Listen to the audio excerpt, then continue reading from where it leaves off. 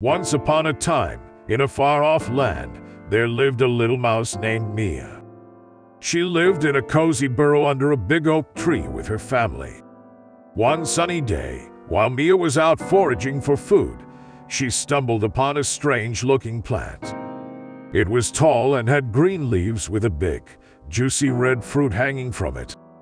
Mia had never seen anything like it before, and her curiosity got the better of her. Without thinking twice, she scampered up the plant and took a bite of the fruit. It was the most delicious thing she had ever tasted. She quickly ate some more, and before she knew it, she had eaten the entire fruit. But just as she was about to climb down, she began to feel strange. Her tiny legs felt like they were made of rubber, and her head began to spin. She realized she had eaten too much of the fruit, and it was making her sick. Mia panicked and started to climb down the plant as fast as she could, but she was too dizzy and fell off, landing in a heap on the ground. She lay there for a while, too weak to move, until a kind-hearted sparrow flew by and saw her lying there.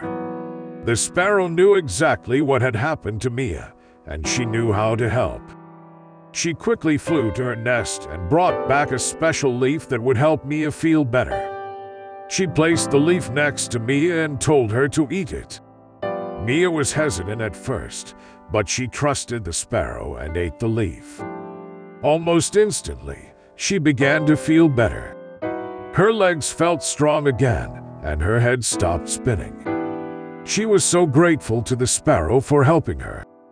From that day on, Mia never ate anything without first asking for advice. She learned that it was important to be curious, but also to be careful. And she was grateful for the sparrow's kindness and the lesson she had learned. The moral of this story is that curiosity can be a good thing, but it is important to be careful and seek advice before trying something new.